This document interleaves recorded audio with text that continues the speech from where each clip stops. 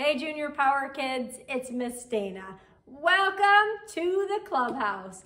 I am so excited to have you here today, and you get to hear a story from my very favorite book called the Bible. That's right, and whose book is the Bible? It's God's book. You guys are so smart. And how many books are in the Bible? Yell it really, really loud. That's right, 66, and it's broken into two parts, the Old Testament and the New Testament. Today's story is from the New Testament. And guys, this is super exciting because God gave us this book so we can know him, and we know it's totally true. So our story today is a part of our theme for July that we are calling Ready, Set, Move. And we're talking about how Jesus wants to be our friend forever. So our story today is about two guys named Paul and Silas. What were their names? Paul and Silas. Very good. So Paul and Silas were friends of Jesus. So this story took place after Jesus was already here on earth, died on the cross, came back to life, and went up to heaven, where he is right now. So Paul and Silas did what Jesus told them to do, and they were telling everyone all about Jesus. Well, one day, some people got mad at them, and they got thrown into jail. Everybody said, oh no! That's right, they were in jail. In fact, they were in jail and their feet were chained. So they were chained up and they were in jail. But guess what Paul and Silas did? Good guess. Paul and Silas were singing songs and praising Jesus even in jail. Can everybody say, that's amazing? That's right, because Paul and Silas chose joy. So joy is one of those words we use a lot, but it's kind of tricky to understand. So joy is like being okay no matter what, choosing to be okay no matter what.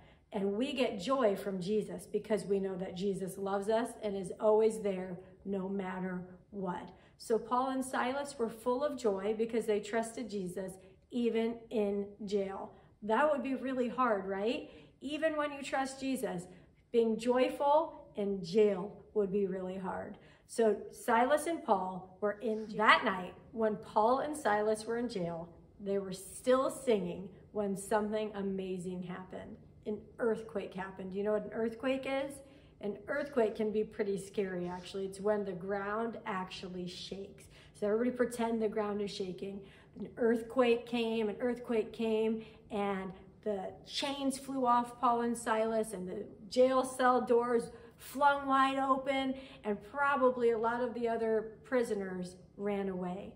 Paul and Silas didn't. Can everybody say, what? Again?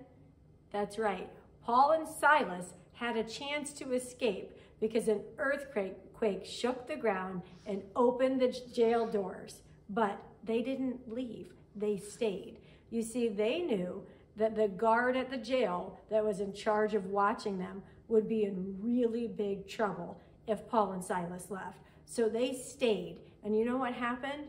The guard was so excited that they stayed that they got to tell him all about Jesus. And then the guard had joy too. He believed in Jesus because of Paul and Silas and how they stayed even when they could leave.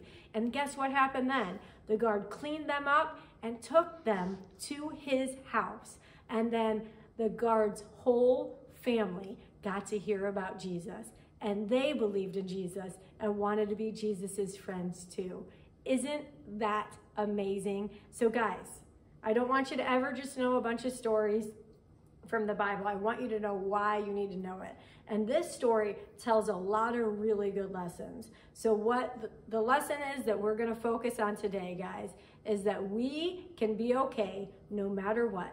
We can have joy no matter what because we know that Jesus loves us no matter what. We can go here, there, and everywhere and tell people that Jesus wants to be their friend forever. See you next time.